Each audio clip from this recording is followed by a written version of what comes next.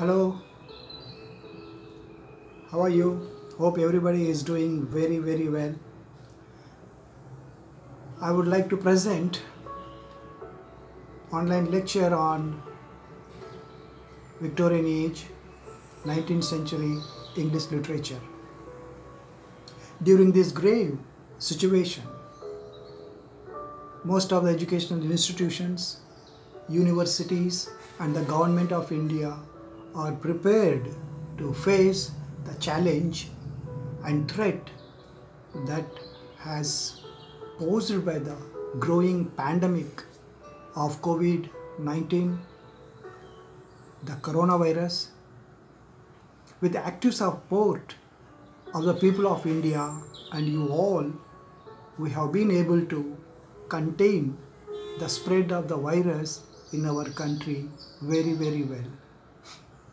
The most important factor in the preventing the spread of the virus locally is to empower the citizens with the right information and taking precautions as per the advisories being issued by the Government of India and Government of Maharashtra. Friends and my dear colleagues, it is just a revision lecture where I would like to give my brief explanation. I know that you have already studied very well for the ensuing examinations, but still I just wanted to revise with my own efforts. The background of Victorian Age, everybody knows it started from 1837 to 1901. First aspect of the background of Victorian Age deals with the effects of Industrial Revolution. Industrial Revolution is closely linked to a number of innovations beginning in the second half of the 18th century. By the end of the 18th century, the following gains had been made in modernization and technical developments that we have been witnessed. Say for example in the fields and in the sectors like textiles mechanized cotton spinning powered by steam or water power increased the output of the product. The power looms have come and the increased output by the workers and the cotton gin increased productivity of removing seeds from cotton. Large gains in productivity also occurred in the spinning and weaving of wool and other cotton material. Steam power also has been witnessed a large way, and that increased the fuel capacity also and output. The power loom increased the output of the workers. Here the motions of using power, steam power also can be seen. Iron making also is there. Iron making is very important factor for every industry. And also inventions of machine tools. Tools are very necessary during this industrial revolution. Invention of machine tools are like screw cutting machines, cylinder boring machines, milling machines, machine tools made of precision metal parts, etc. In the same background of Victorian Age, we can see the middle class complacency and the rise of the working class. Working class, you are aware that their conflicts, class classification, class struggle, class warfare is the political tensions which has created economic problems, labor, violence, direct and indirect So many disturbance has been witnessed in this period.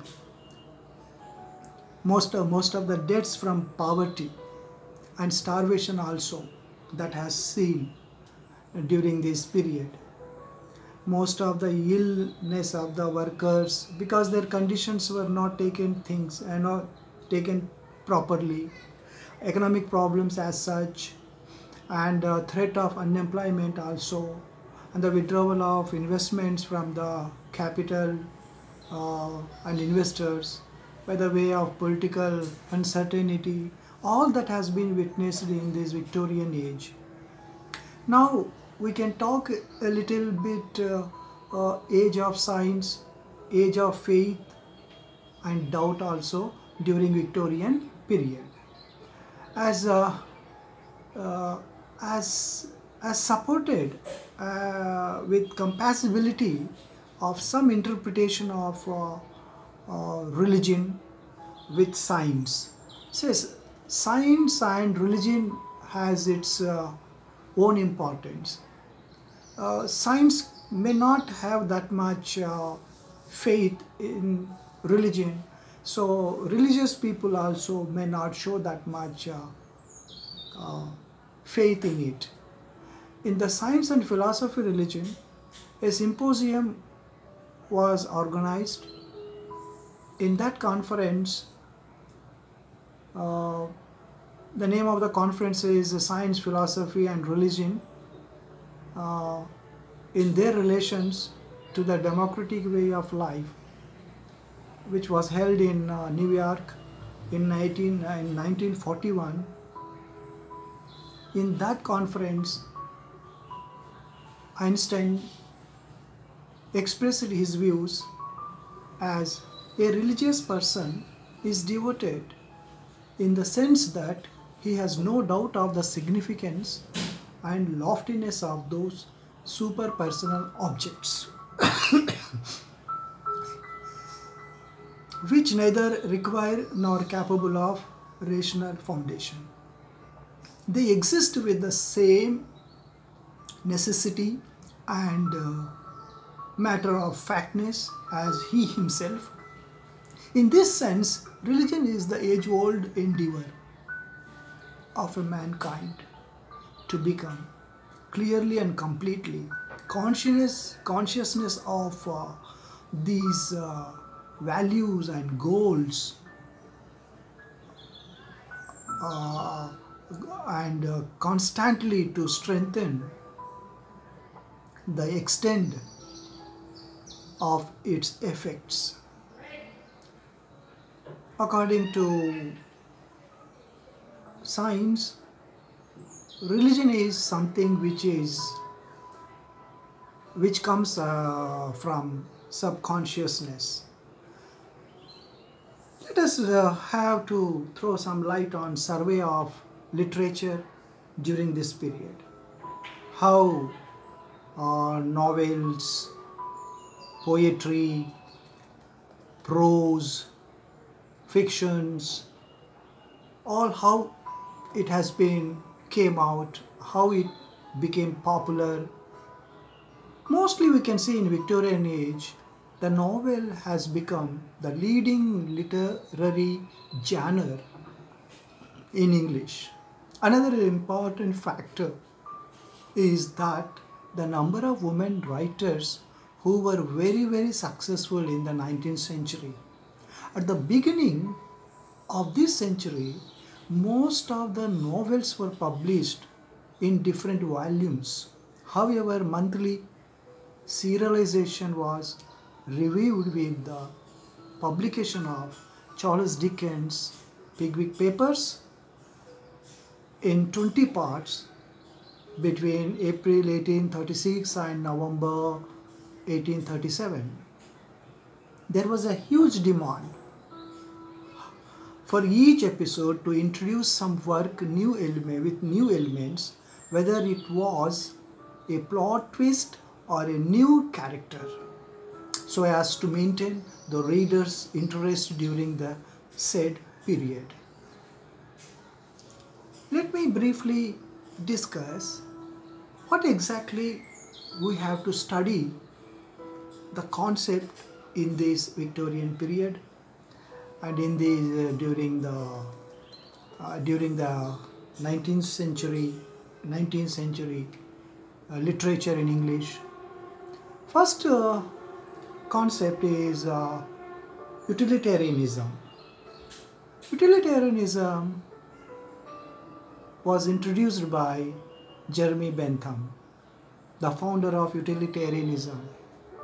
Very well described utility as that property in any object whereby it ends to produce benefit, advantage, pleasure, good or happiness, or in other words, sometime to prevent the happening of mischief, pain, evil or unhappiness to the party whose interest is considered. Utilitarianism is a version of consequentialism, which states clearly that the consequences of any action are the only standard of right and wrong. Unlike other forms of consequentialism, such as egoism and altruism, utilitarianism considers that all that interest of all the humans are equal. Very briefly, because I have to see the time also. I know the concentration of the students and my dear friends, we may not have that much of concentration to keep to listen, but I summarize it. It's just a revision lecture. I will just jump to Darwinism. What Charles Darwin's theory says all about? Survival of the fittest. We the humans have come from the apes.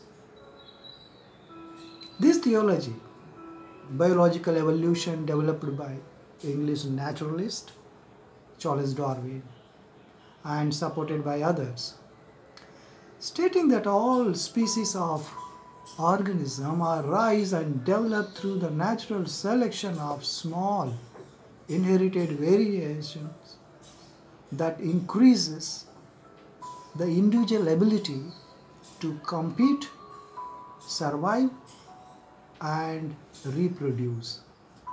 This is the fundamental factors. Also,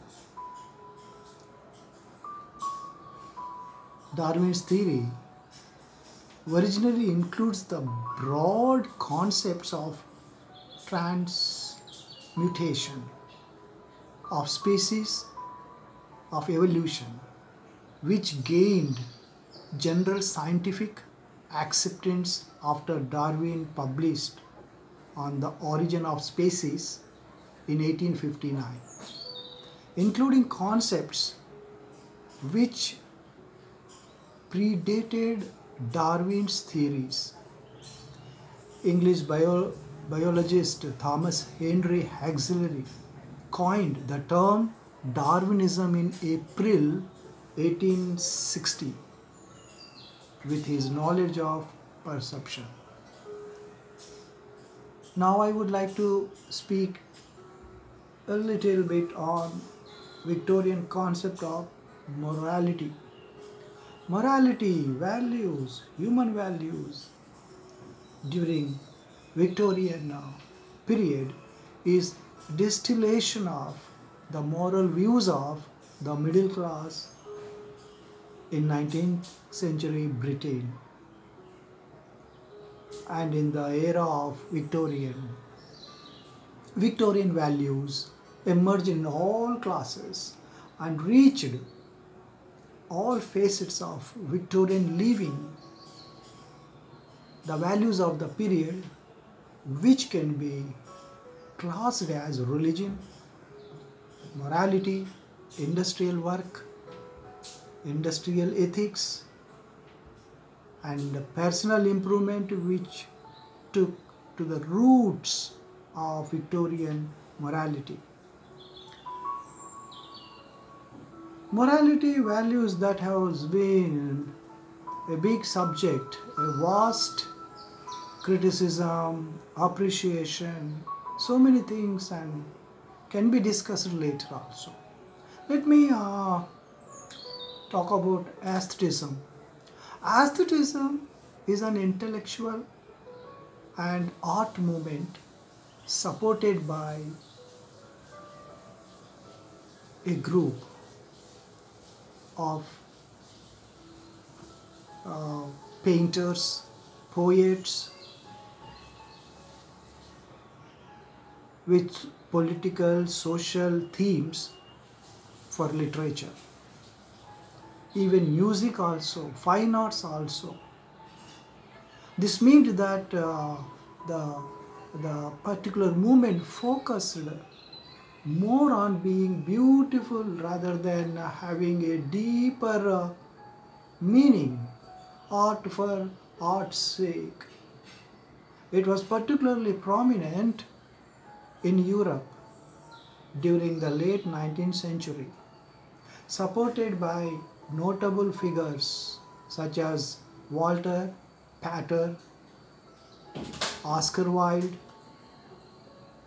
but more contemporary critics were also associated with this movement. What exactly pre-Raphaelites? Pre-Raphaelitism, a group of English painters, poets, critics, musicians, founded in 1848 by William Holman Hunt, John Everett Millett, Dante Gabriel Rossetti, William Michael Rossetti, who formed as a group, that's group member called as Brotherhood. This modeled in a part of the Nazarene movement. The Brotherhood was only ever a loose association, and their principles were shared by other artists of the time, including Arthur Hughes. Later, many followers of the principles of the Brotherhood included Edward Byrne, Jones William Morris, and John William Waterhouse. The group sought a return to the abundant detail, intense colors, and complex composition of Quattrocento Italian art. They rejected what they regarded as intense colors and complex of their approach. Approach was adopted by Mannerists, artists who succeeded Raphael. Let me introduce you the Oxford movement. Oxford movement was a movement highly regarded, high church members of England, which eventually developed into Anglo-Catholicism. The movement, whose original devotees were mostly associated with the University of Oxford. Those who argued for the reinstatement of some older Christian traditions of faith and their inclusion into Anglican liturgy and theology. They thought of Anglicanism as one of the three branches of the one holy, Catholic and Apostolic Christian Church. By the 1840s, many participants decided that the Anglican Church lacked grace, and that made most of them to convert themselves into Roman Catholicism. Friends, let me talk about the another concept we have, Bildungsroman. Bildungsroman, really very famous part of Victorian Age. It is a literary genre again that focuses on the psychological and moral growth of protagonist character from birth to the youth and adulthood, which comes age to age stage to grow, in which a character changes its place. For example, from childhood to manhood. For example, the novels prescribed for our study, David Copperfield. Other one is also there, Great Expectations from Charles Dickens. Bildungsroman clearly states the term comes from German word Bildung. Bildung is nothing but education in German language, and Roman means a novel, what you study. It is quite clear and thus one can easily translate into English as a novel of formation, education, culture, which that comes and develops from age to age-wise growth. Let me discuss David Copperfield, the novel by Charles Dickens. The novel full title is The Personal History, Adventures, Experiences and Observation of David Copperfield, younger of Blunderstone Rookie. It was published as a serial in 1849 to 50, and later it was a book in 1950s. The novel features the character, you all know, David Copperfield, and is written in the first person as a description of his life from birth to childhood and middle age. With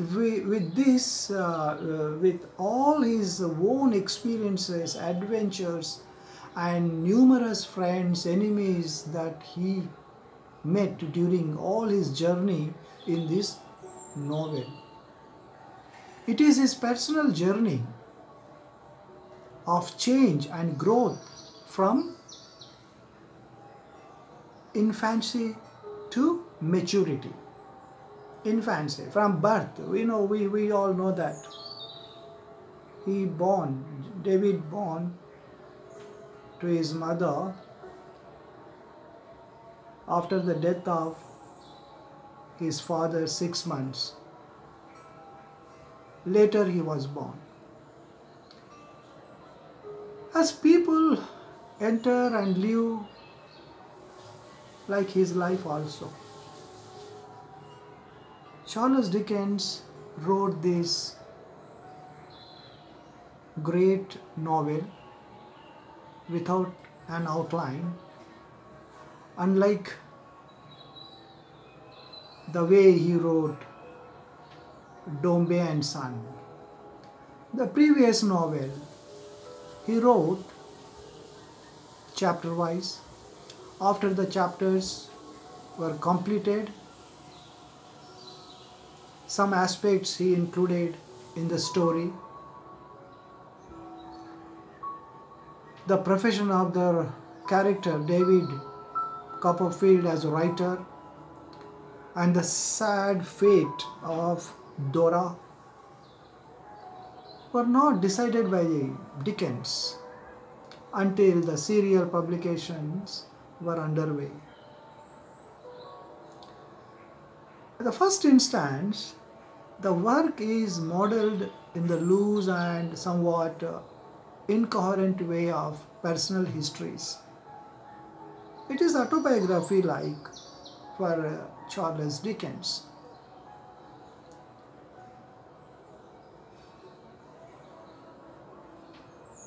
It made him to put his own life so that the readers can understand the troubles or turmoils, problems that he himself experienced in his childhood, the childhood in Victorian England. Friends, I would like to discuss this in Unit 3, where we have this novel. Graphically, vividly, I will try to make something so that you can understand easily. I'm just discussing the Unit 1, the concepts, the background, little bit information with regard to Victorian Age. I think I will end my lecture with this. In the second lecture, I will focus on Unit 2 to discuss and present a simple lecture on it, and that may be helpful to you. Later, I wanted to divide my lecture into unit wise, so that Unit 1, Unit 2 and Unit 3 there must be properly, so that you can also understand with your own perception. Thank you for being with me, listening and encouraging me to produce such videos in future also. This is my first experiment. Hope I am trying to do my level best. I hope I can improve in future also. Thank you so much for being with me all this time. It is allotted this lecture for 30 minutes. I must comprise to this 30 minutes so that anyhow friends, for the first time in the history of Earth planet, today we are witnessing this great situation. What is happening? COVID-19, the coronavirus. Somehow, sometime blessings in disguise, whatever happens. So far we have been giving lot of trouble to the Mother Earth, planet Earth. Time has come, somehow or the other, we must bear the pain. Difficulties will go, days will come. Definitely there will be a good time for everybody, all of us. Again we will be normal. Mother Nature is just testing us. It is a testing time. Mother Earth, Nature. Nature is my guide, philosopher, friend, guide and philosopher, according to William Wordsworth. We have to understand it. Thank you friends. Again I am thanking you for being with me.